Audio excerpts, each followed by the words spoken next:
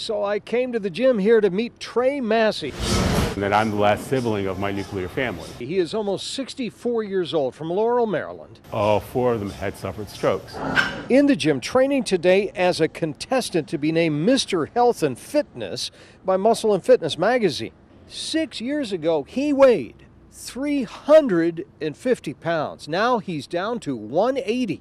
And when he heard two political figures, including his Maryland Senator, Chris Van Hollen, had strokes over the weekend, he told me he thought, there you see, it can happen to anyone, and he ought to know. I've learned that from personal experience in terms of losing my family members. All but one of the people in this vintage family photo are gone, either from stroke or its complications. Trei's mother, father, and two brothers. Trei is the only survivor. So 6 years ago, at 350 pounds, he started dieting and had some small success. And what I tell everybody is to start small. Don't think you can change your diet. Don't think you can include exercise overnight. Believe me, my exercise didn't start with me spending an hour to 2 hours in the gym lifting.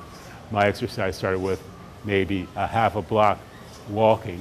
According to the American Stroke Association, stroke is a blood blockage or bleeding that damages the brain. And among the risk factors is high blood pressure, obesity, diabetes, and smoking.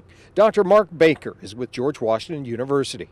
But as our population continues to have relatively sedentary, unhealthy lifestyles, especially during COVID, I think we're seeing, stroke continue to be a problem within our population. And I think it's something that if we're able to take care of these other underlying medical problems, we can hopefully see that number go down. You've got to wake up. You've got to listen to your family history. And yeah, I can't change my genetics, but I sure as heck can change my risk factors. At the gym with Trei Massey, Scott Broom, WUSA 9.